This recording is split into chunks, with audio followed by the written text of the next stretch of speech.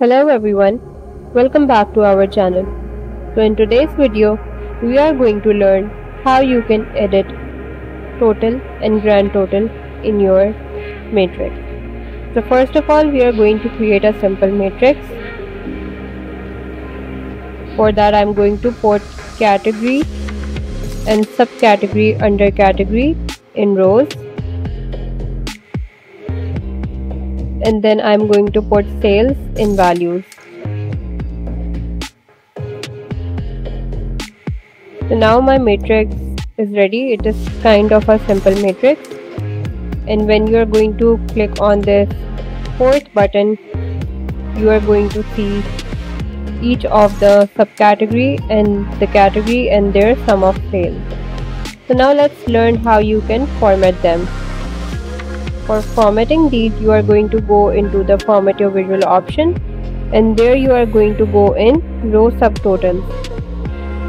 So as we can see that it is already on right now, we can just simply turn it off, and then here you are going to see that you are getting the sum of sales for each of the subcategory but not for the category. So you can just simply turn it on again,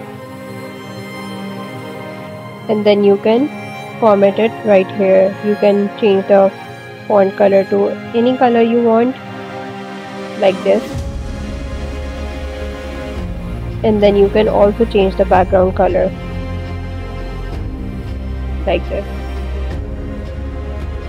So let's just keep it light color,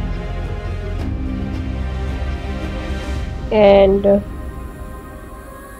this is how you can format your subtotals. But now let's learn how you can edit your grand total. So the value which is in blue color, it is the subtotal for each of the category, but this value right here is the grand total. It's the total for the categories and all the subcategories.